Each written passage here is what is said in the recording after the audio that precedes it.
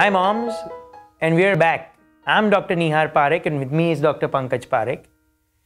And today we're going to discuss about those frequently asked questions about vaccines, about a lot of other things which are in your head when you're holding your newborn for the first time.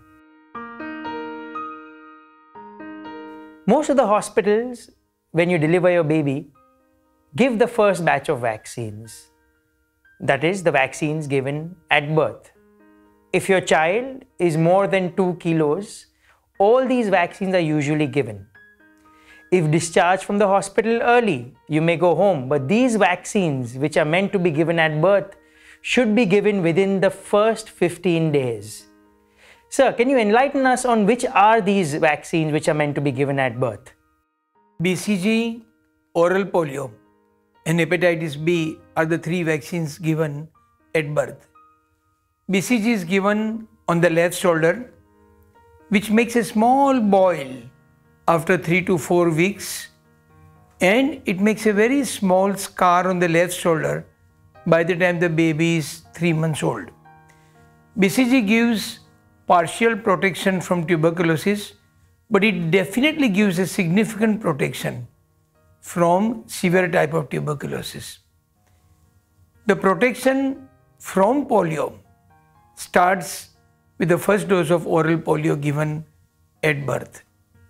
Hepatitis B vaccine is given on the thigh. Hepatitis B is one of the severe type of jaundice which can cause a significant liver damage if not prevented. And this disease is transmitted from mother to the newborn baby through the blood. So these are the 3 vaccines that need to be given to your newborn child. The BCG, the hepatitis B, and the oral polio. Usually given in the hospital before you leave it after delivery, or if not, you have to pick and choose and decide where you go for these shots. But wherever you go, make sure you're given a proper schedule, these vaccines are entered properly, and the doctor informs you about the next date of vaccine as when to come. Tune into our channel, Child and You, for tips and guidance to raise a healthy child. Live now, live healthy, only with Shushruta.